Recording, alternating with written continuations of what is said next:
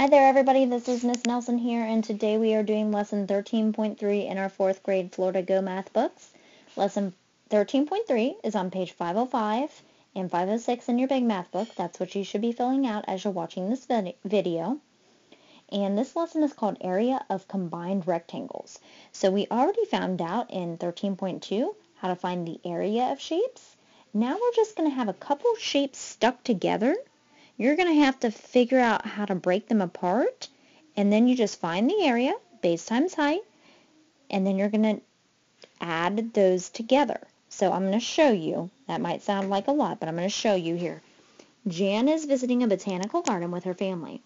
The diagram shows two rectangular sections of the garden. So the rose garden is one rectangle section of it, and the herb garden is the second rectangular section of it. What is the total area of the two sections? There are different ways to find the area of combined rectangles. So they're saying that the first way is just to draw it out on grid paper and then count the squares that are inside. So in the rose garden there would be 1, 2, 3, 4, 5, 6, 7, 8, 9, 10, 11, 12, 13, 14, 15, 16, 17, 18, 19, 20, 21, 22, 23, 24. 24 square meters. In the herb garden, there are 1, 2, 3, 4, 5, 6, 7, 8, 9, 10, 11, 12, 13, 14, 15, 16. 16. And then since they want the total, we'll have to add that 24 and 16 in order to get our total of 40 square meters. Now that way's fine. You can draw it on grid paper and count each and every little square, but it kind of takes a long time. Another way, which I like better, is to use the area formula, which is base times height. So do base times height first for the rose garden, then for the herb garden, and then just add those two together. So let's try that. Rose garden, base times height.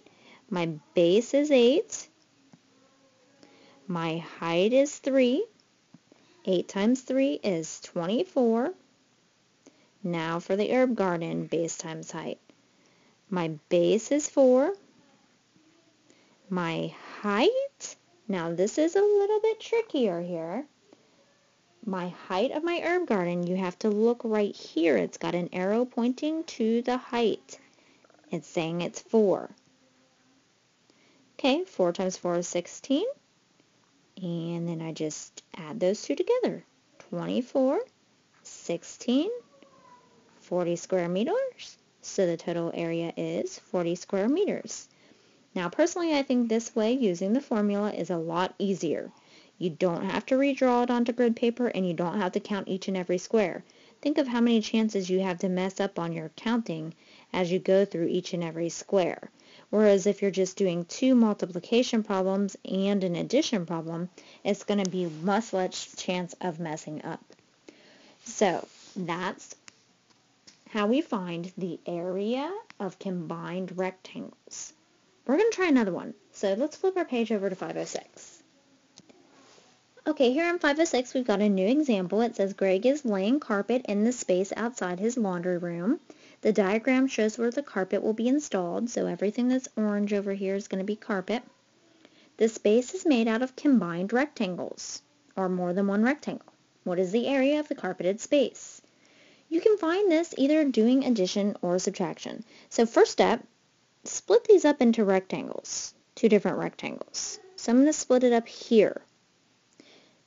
You could also split it up like this. So instead of drawing the line across like this, you could draw the line down like this, and that will work perfectly fine too.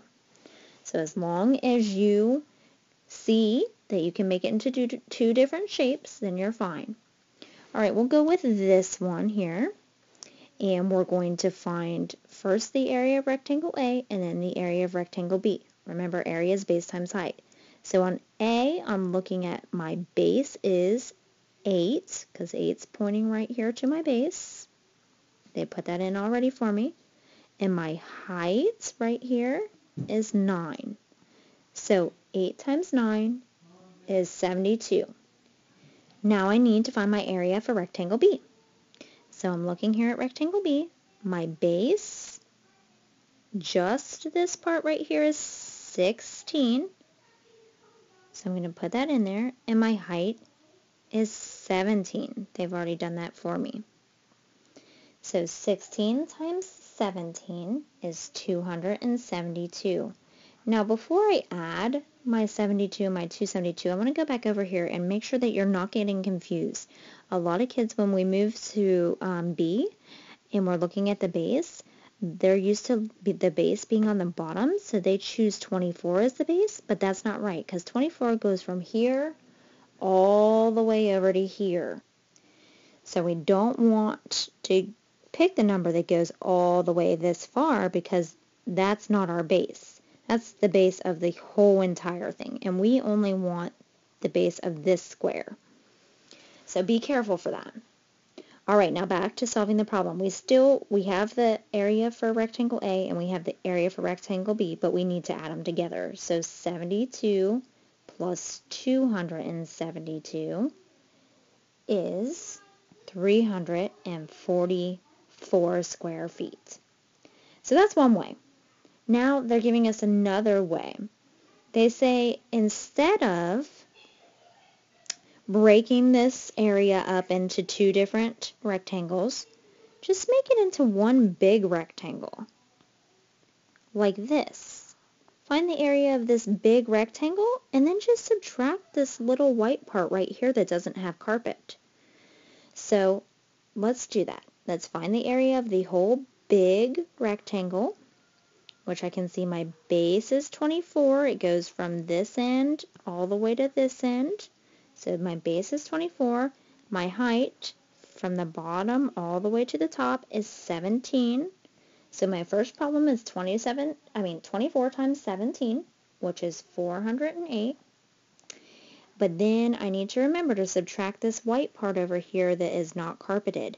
Now, this is where I look for those base and heights. They got an arrow saying that this base right here is 8 and the height right here is 8.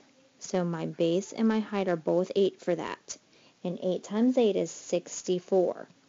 So instead of adding this time, I don't want this white part. I want only the orange part for carpet. So I'm going to take away the white part. So I'm going to do 408 minus 64, which gives me 344 square feet. So the area of the carpeted space is 344 square feet. Okay, if you can see this little tiny thing down here at the bottom of your page, it says, is there another way that you could divide the figure to find the total area? Yes, you could. I showed that to you right up here. Whereas they drew their line to break the rectangles up here, you could also draw your line to break the rectangles up this way. So the horizontal way or the vertical way. So the answer to the question down here is yes. You could divide it horizontally rather than vertically. Okay, that's been lesson 13.3. If you have any questions, feel free to leave me a message.